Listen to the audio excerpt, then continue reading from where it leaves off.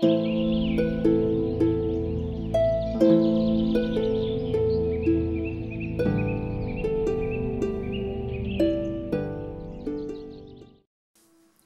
and welcome to my YouTube series, Witchy Ways. Today I'd like to talk to you a bit about the goddess and the god of modern witchcraft. Now, as I stated in previous videos, I think in my introductory video, my blend of witchcraft is a mix of both Wicca and witchcraft. And so I tend to have a religious aspect to my witchcraft practice, whereas others might see witchcraft solely as a craft, as a practice of magic.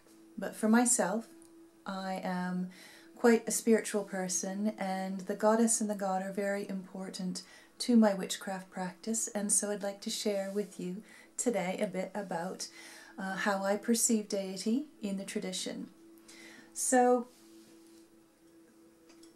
I see deity as dualistic in the witchcraft tradition. I see a goddess and a god. Deity, the all, the life force, is split into a divine feminine and a divine masculine. So I'll talk a bit about the divine feminine first, so the goddess. She has many different names, many different monikers. People probably know of Mother Earth, of Mother Nature, of Gaia, but the goddess is more than that. The mothering aspect is quite important for the goddess in witchcraft and indeed in cultures and traditions all over the world. That divine feminine is often characterized by motherhood.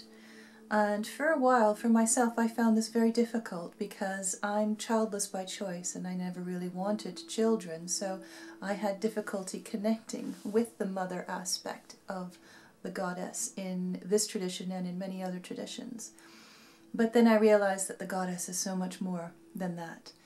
And mothering could be replaced with the word nourishing. And so the mother goddess, the Mother Nature, Mother Earth, is simply the aspect of nourishing within nature and nurturing within nature.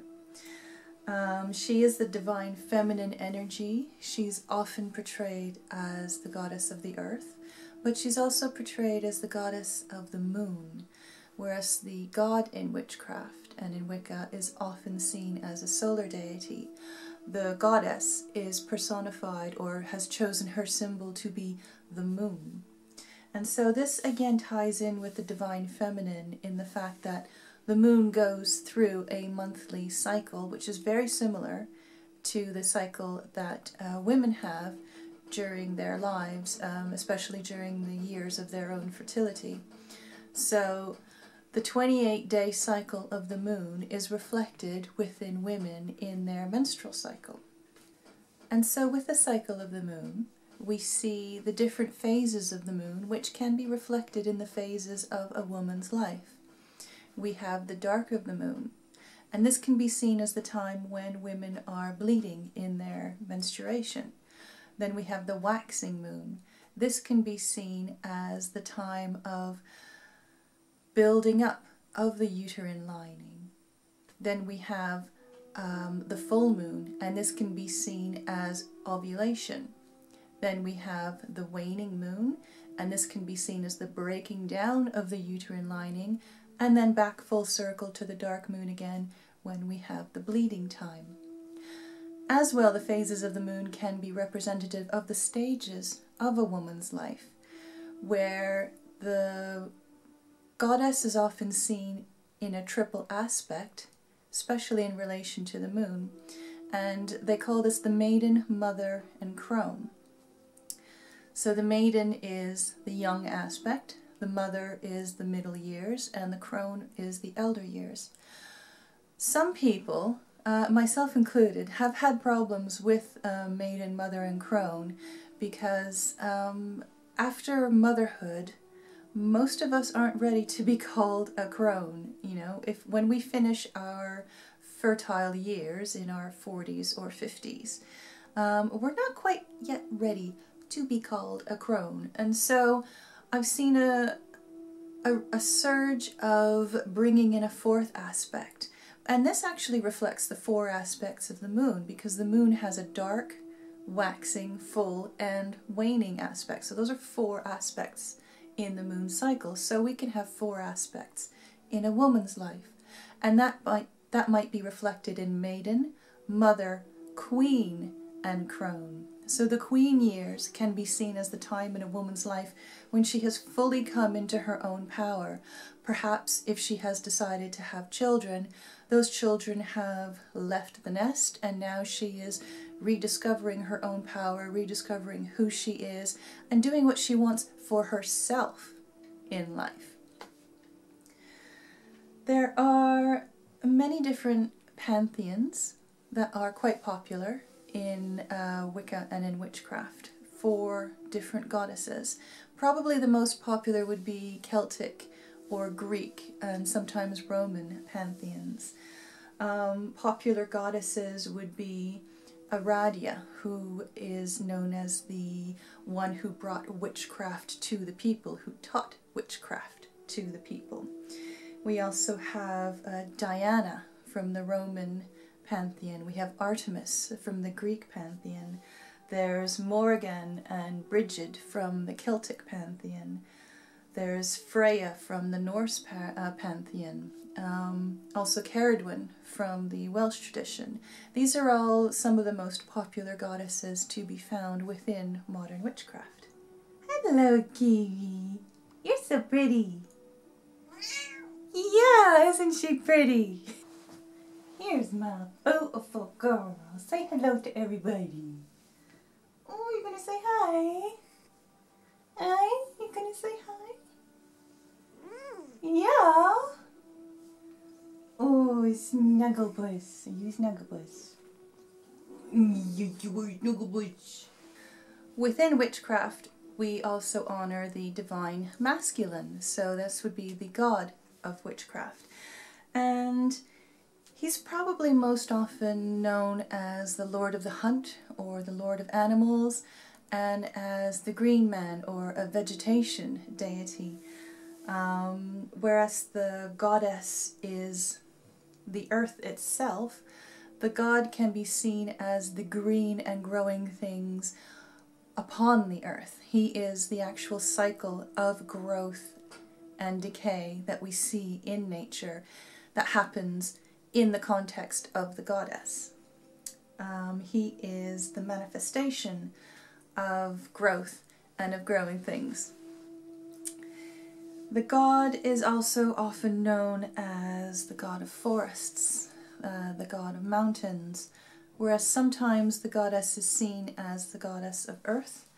He is sometimes known as the god of the sky, so we have the interplay of earth and sky. He is definitely a solar deity, so as I said before, got cat hair everywhere. Whereas I said before, the goddess is symbolized by the moon, the god is symbolized by the sun, and we have the interplay and the dance between sun and moon, between the sun and the earth and the seasons. There's often, just as there is with the goddess, there's often three aspects of the god, and these are sun, lover, and sacrifice. But again, we can introduce a fourth aspect to the god if we're working with four different aspects of the goddess. So he can be sun, lover, king, and then sacrifice to complement the queen aspect of the goddess.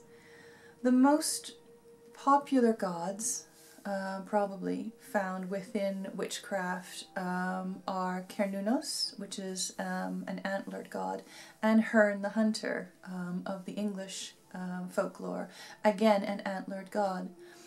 Within Wicca and witchcraft, you'll often hear people talking about a horned god, and this can be Pan from Greek mythology.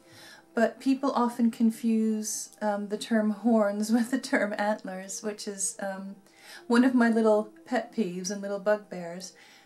People calling Cernunnos a horned god when actually they're not horns, they're antlers. Very different things. Antlers are branched and horns are one single. But that's just me probably being facetious.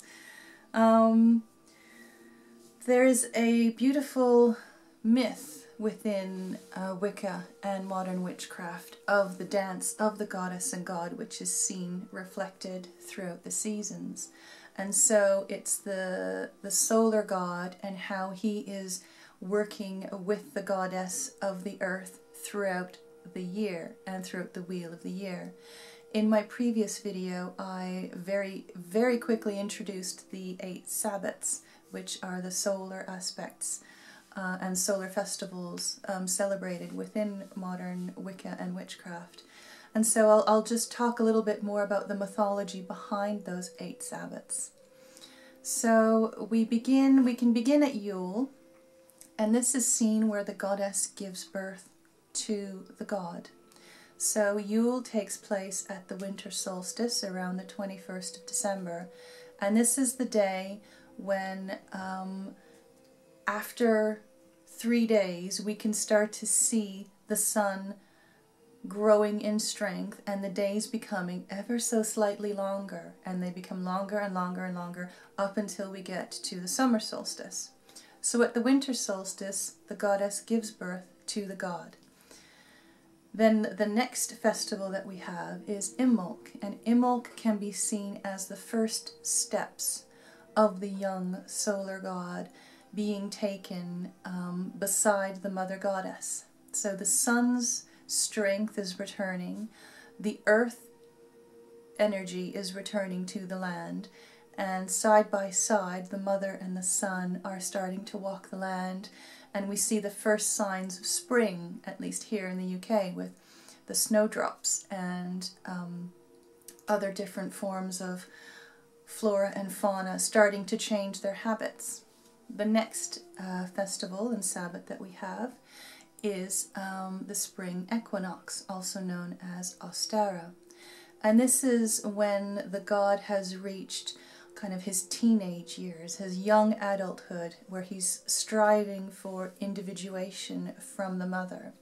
So the god is young, he is wild, and he's trying to find his own feet in the world. Again, this is relating to the sun still growing in strength, but now we have reached the tipping point, the balance point, where day and night at the spring equinox are equal.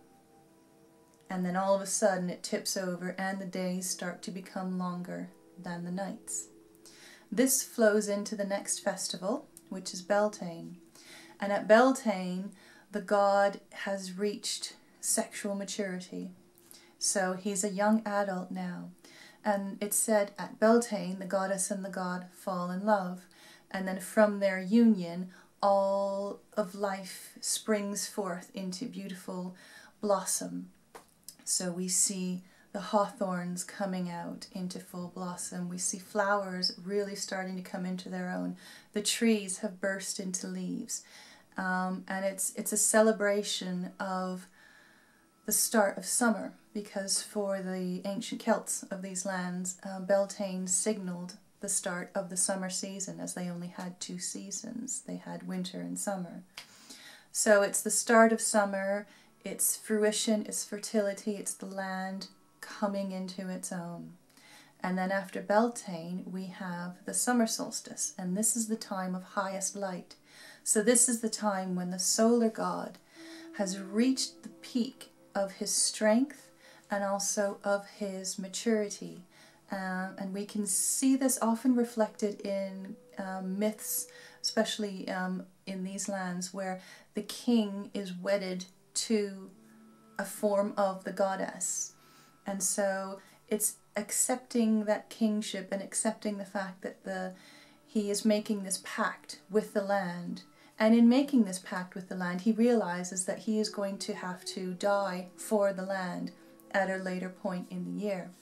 And this is seen in the summer solstice, when the sun has reached its zenith in the sky. It is the longest day, but after the summer solstice, each day will continually get shorter up until we reach the winter solstice. The following festival is the first harvest, and this is Lammas, sometimes known under the Celtic name of Lunasa, and this takes place at the end of July, beginning of August.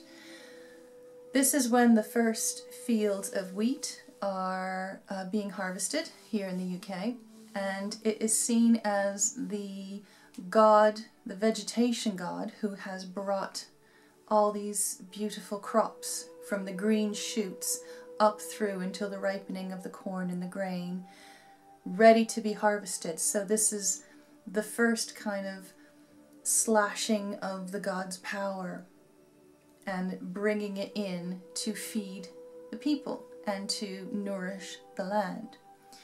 Then we have a second harvest, which follows in September, at the September fall equinox, and this is called Mabon. And this is the second harvesting of the god's power. And this is a time when other crops are being brought in from the fields. There's tractors everywhere on the roads in rural locations, such as where I am. And as well, it's a time of apples and berries everywhere in the hedgerows. So it's a time of great fruition. It's a time of really reaping what you have sown earlier in the year. And in relation to the god, again, this is seen as the second harvesting of his power, and also readying the god for his descent into the underworld when he dies, which happens at the next festival. The next festival is called Samhain, and that's a Celtic word meaning summer's end. This takes place on the 31st of October, otherwise popularly known in secular culture as Halloween. And at Samhain, the god dies, enters the underworld, and is ready to be reborn of the goddess again at Yule. So that's just a brief overview of the myth, the mythology, and the interplay between the goddess and god throughout the Sabbats. So this is a nice counterpart to the celebration of the divine feminine, which we see during the Esbats, which is when we honor the moon cycles. So there's 12 to 13 full moons every year, and there's 8 Sabbats in the wheel of the year. So we have a balance between male and female and cycles within cycles. So this is just a brief overview of the goddess and the god in modern witchcraft. And I hope to be filming my next video outside. Right now it's still far too windy outside to record anything. It's been windy for weeks now. We have had gale force winds and gusts and storm after storm battering our coasts and, well, the entire island. So hopefully next week I'll be able to go outside and do some filming outside and talk to you outside. In the meantime, thank you so much for joining me, and I hope you enjoy the rest of this series, and blessings.